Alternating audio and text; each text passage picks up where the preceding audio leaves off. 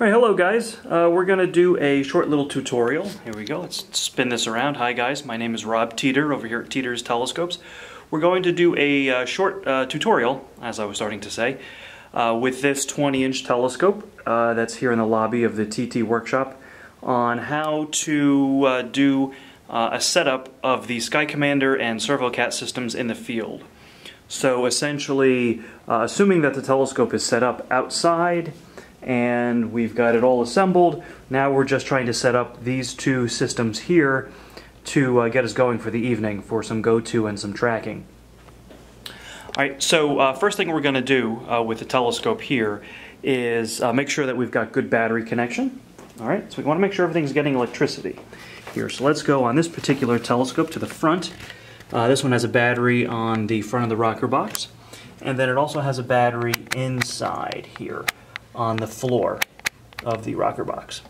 Alright, so those have cables coming off of them. They're bringing power in to the various parts of the telescope. This battery here is bringing power to the, let's tip this up a little bit, to the dew buster box, and that dew buster box is actually splitting power out to the cooling fans. The battery inside of the box is the one powering the ServoCat system. Alright, so we want to make sure everything's plugged in there and getting power. So that's step number one.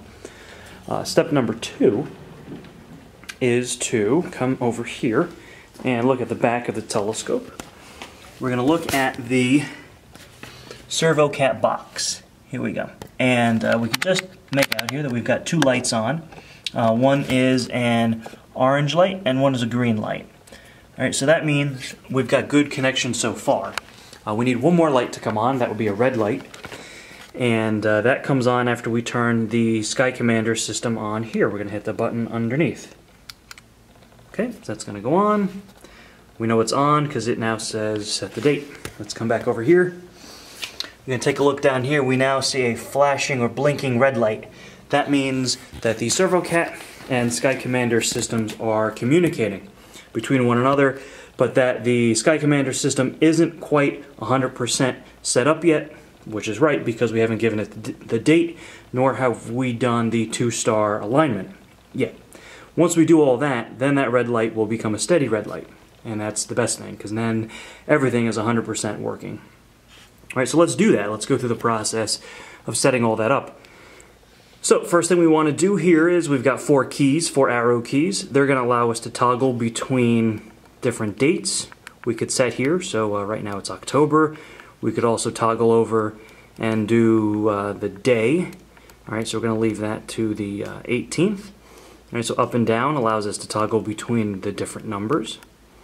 Alright, and then right and left toggles us between month, day, and year, and back and forth. Alright, with these numbers. So once we've got the date proper in there, now we want to hit the return key. This little return arrow here, this is actually your enter key. So we're going to touch that. Alright, so that says calculating planets. Wait. Alright, so the default first star that it goes to is Polaris. And that's always a good one to pick to do the alignment on with this telescope. Alright, and actually any telescope that we've found so far, Polaris is always the best one to start off with. So, we're going to grab the telescope manually and move it. Now before we do that, we want to go down here and just make sure that the 2 axes for the altitude, the up and down, and the azimuth on the bottom, right and left, 360, are disengaged. So that means that this red knob is pointing outward, and that this knob down here actually is the opposite. This one's pointing inward, essentially. It's at a 90-degree angle. Right, that means the telescope is able to be freewheeled right and left, and then up and down manually. Alright, with them engaged, now engaged, the telescope has no freedom of movement manually. I could pull on it and move it and grab it. The telescope is not going to move anywhere because now it's locked out and it's up to the motors to move it. Alright, so when you're doing your 2-star alignment, you always want to make sure this is in and that this is out. Okay? And I say that because this is the easiest way to move the telescope great distances. Alright, so here we go. Right, we're moving it, we're moving it, we're moving it. Alright, so we're going to pretend that we just moved it way over here, pointing to the north, now to roughly, here in New Jersey, 41 degrees up for Polaris. We're going to have an eyepiece in here. Pick a fairly high magnification eyepiece. You want one that's going to give you a lot, like 200 or 300 power in there, so that when you center the star, it's centered in a very narrow field of view. The other neat little trick is to take and use your focuser here and rack the eyepiece way out of focus. Bring it way back so that instead of a little tiny pinpoint star, you get the big giant donut in there in the focuser or in the eyepiece. And that's a lot easier to center that giant out of focus star in the field of view of your eyepiece than trying to center a little tiny star. You could also do a crosshair eyepiece in the focuser. So the tighter you can get this alignment for when you're centered on Polaris, the better your pointing accuracy will be. So definitely take your time here. Alright, so let's say for example we've got it all centered up on Polaris. We're very happy with that. I'm going to come back to the SkyCommander system and we're going to hit this key here, again your return or enter key. There we go. Now it jumps to saying Sight Second Star.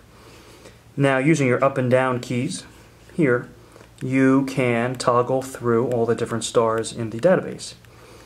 We're going to pick, let's pick Vega. Or actually, let's do it this way. Let's pick Spica. Alright, so we just toggled to it, up and down. We didn't hit any of the keys yet. We just toggled to where it says Spica. Done. Now we're going to take the telescope, again, grab the end of it, and push it. Push, push, push, push, push.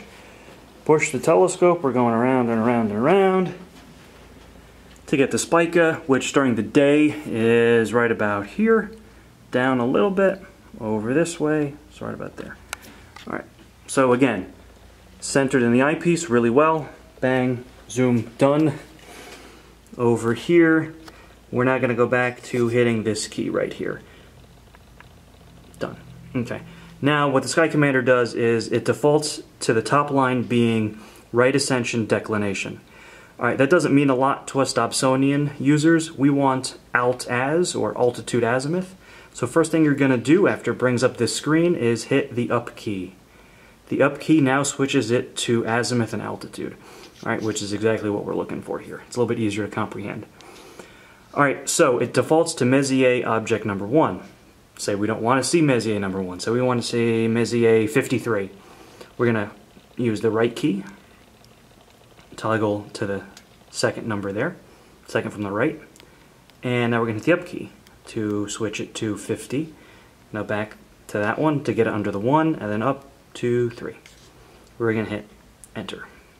Okay, so now it's telling us that the telescope has to go 22.5 degrees up and 332 degrees this way, or really what we're trying to do is get to 360 degrees, so it's actually only got to do 30 degrees to get to 360 the short way.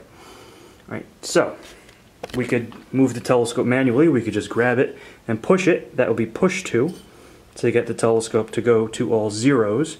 That means we're centered on the object. Right, or the whole reason we have the ServoCat, or half the reason potentially, is that we have this neat little green key here that says GoTo.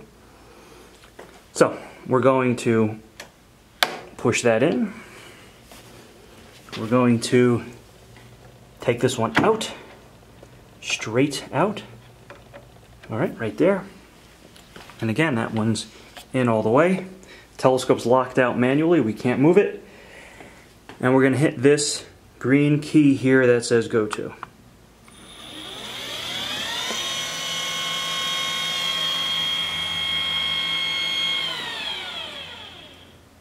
Okay, the telescope did a GoTo.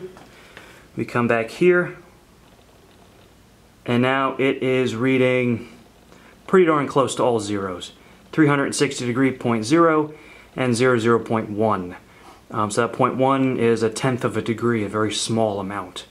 And if we really wanted to fine-tune that, we've got some different speed settings here on this handpad.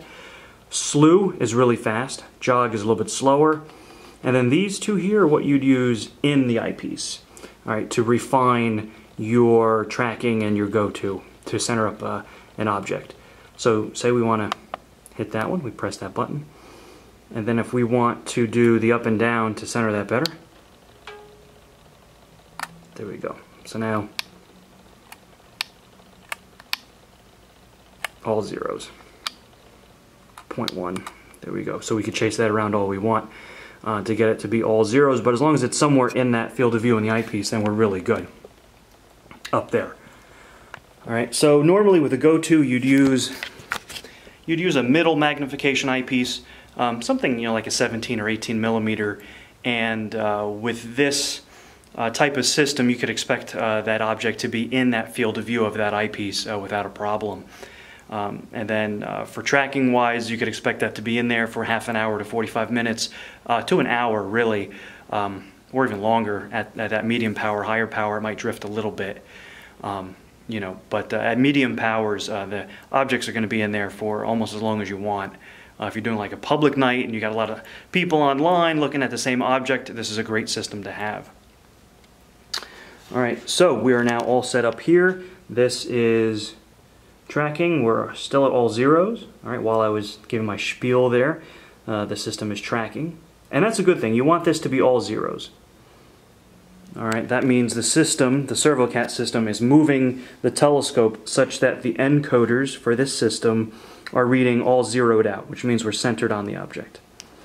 And then let's just go back down here real quick to confirm that the red light is steady. So that means we have good communication between the ServoCat and SkyCommander systems on here. Okay, last thing I want to do is just explain where some of the cabling is going on here, because we do have some wires to deal with. Coming out of the SkyCommander, we have this larger, almost like an Ethernet cable. It's a big wide cable, and then we've got a smaller, almost like a telephone wire that's labeled DSC. These two plugs are two different sizes. So this cable only fits in here, and this cable only fits in here. All right, so I can't really mess that one up. And then here, for the hand pad, you've got a coiled cable, right? Which means you can pull this off and bring it with you up to the eyepiece when you get up on your ladder to look through the eyepiece to refine the tracking in there. All right, so that can just go back on there with Velcro. Again, the coiled cable. And this coiled cable goes down and around, and it plugs into, let's see if we can see it here. There's a like a junction box here. So the coiled cable goes up, plugs into one end here, and then the other end is this cable, which comes out, goes around, and goes down into the stalk, and then down to there. So all these cables actually come out and go down and go through this bundle of cables and come out. The only other cable to mention is this one here. This is your power cable to power the SkyCommander, so that it's being powered off of the big batteries on the front of the telescope and on the inside. So that goes down, that all comes down through here and comes out down here. And now these are nice because these are 4 cables that are all different sizes. So no problems plugging this one or this one or this one or this one into the wrong slot, because they only fit in one place. Right, so these on the right always stay connected because they're the ones that go around and then up. These on the left come out and then go into your box and go through and run into the various places inside of the telescope. Alright, so here we are. The telescope is tracking. It did a GoTo. We could toggle between different objects. We can go back here and toggle through the different categories, NGC objects, UGC, all the different catalogs in the SkyCommander. All the different ones, and then again, your keypad here, this moves the telescope up, this moves it down, counterclockwise, clockwise. You've got your 4 different speed settings, your GoTo button, your 2 search buttons here in case the GoTo isn't successful and you have to find the object manually. This will actually move the telescope around, and then you can stop it once it's found it, so it moves the telescope in predictable circles. And then once you see it in the eyepiece, you could hit the button, and then it'll stop moving. And then this local sync button, you could read about that in the manual with its many uses. So that's it. So hopefully that gets you up and running pretty quick in the field as to how to get the two systems working and talking to one another. Any questions, feel free to give me a call or drop me a line by email. All right, thanks a lot. Take care. Bye.